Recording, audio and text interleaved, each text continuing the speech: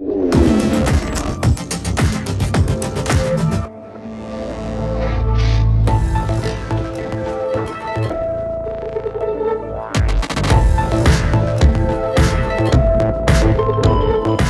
visual language is like a modern folkloric exploration of both Eastern European and Canadian art. And the bigger the wall, the more of a voice it has.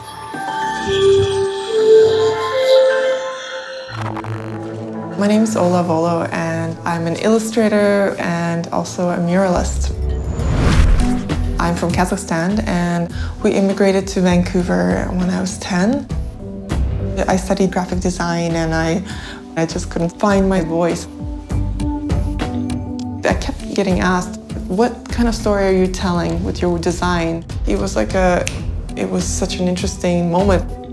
Like all of a sudden, I realized I had so many stories that were yet untold. I have like abundance of things I can illustrate and draw and paint, and it's never gonna end because those are mine, you know? Пойдемте посмотрим наши цветы. Growing up in Kazakhstan, I spent a lot of time with my grandparents' farms. My grandparents would put on records, and we would just listen to folktale stories.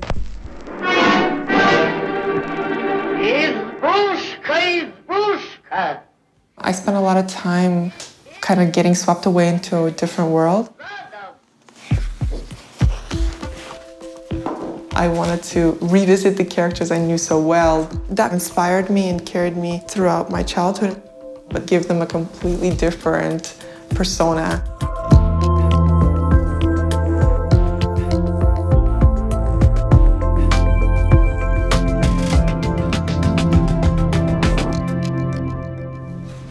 This was the beginning to really redefine my visual dictionary.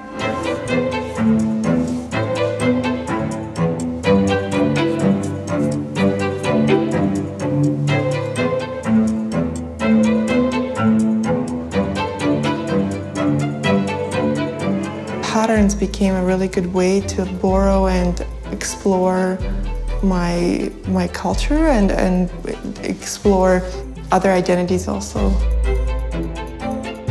Maybe it is an imagined sort of world that I create of Russian and Kazakh and Polish stories.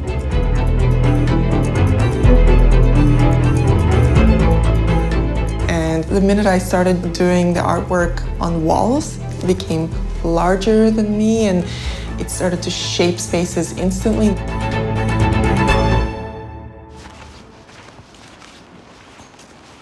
You know, so one of my favorite details over here. Yeah, like these kind of patterns, you know. Always repeating this kind of pattern is very common in my work, and same with this one. As I was painting this piece, I noticed how much the similarities that the scarf and the headpiece had to some of the other women that were coming by in this neighborhood. There's a big community here of Hasidic Jewish people. Sometimes the work just, you know, it takes on a different meaning depending on the space that you paint it in. So whether this piece would have been in Russia, it would mean one thing, but being in Montreal, it took on a different meaning.